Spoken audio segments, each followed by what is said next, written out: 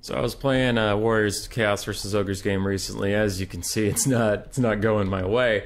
And in a last-ditch effort to turn this game around, I throw Kolek Suneater, 66 melee attack, 28 bonus versus large, taking his melee attack to 86 plus 8, feeling stupid, 94.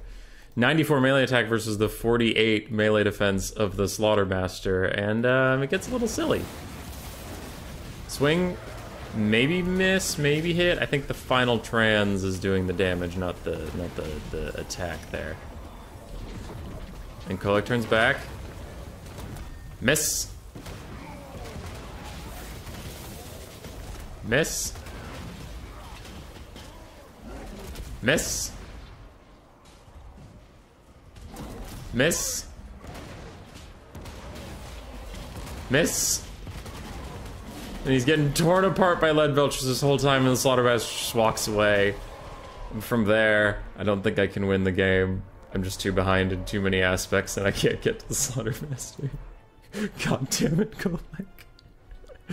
Papa Palpatine's Kolek Suneater always hits. He's the best boy. Human Boy's Kolek Suneater never hits. What a piece of shit. It was very funny.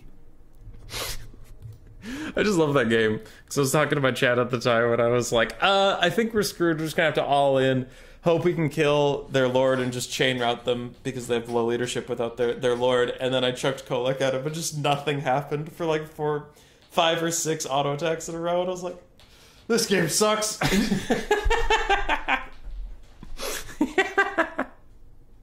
Rest in peace, Kolek. So in our previous duel that we just saw, Kolek really dropped the ball there.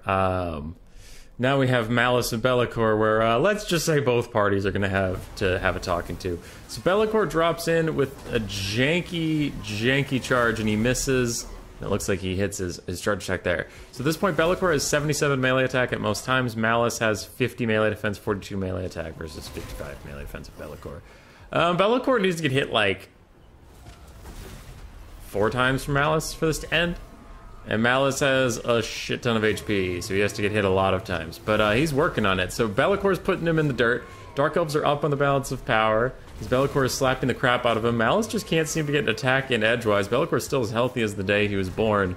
So he's vibing, he's doing fine. He's taking more damage from those shades and from Malice's abilities than from Malice's auto attacks. So he's just not getting any hits. Malice is getting bodied. Balance of power still thinks the Dark Elves have it. Be'lakor takes a good hit from Malice Darkblade. So there you go, Malice. You finally got a hit in. Be'lakor's slapping him. Malice is getting low. He's healing a little bit. Be'lakor's slapping him. Malice is just standing there. He's T-posing. He's getting knocked over by frogs. Be'lakor's getting low. Malice is getting lower. Be'lakor's thinking about fighting. And he flies away for now. Malice getting a little lower, fighting the Barons of the Bog and whatnot. And Be'lakor's just going to go get rid of a Master real quick. Boop. Now we're back. Back again, Shady's back, tell a friend. Be'lakor got a little bit of healing from the Master, now he dives back in, does that jank animation again and misses his charge, but then he hits Malice in the face. Malice is really low health. He's down to 300. Missed attack from Be'lakor. Missed attack from Be'lakor, either of which would have killed Malice. Missed attack from Be'lakor, misses 3 in a row. With 80 melee attack now on the 50. Misses a 4th in a row. He's crumbling. Misses a 5th in a row. And then starts to walk away. And Malice is going to hit him in the butt and kill him.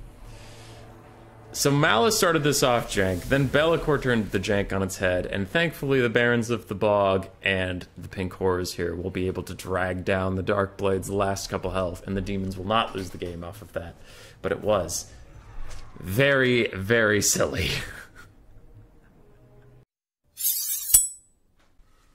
Roar.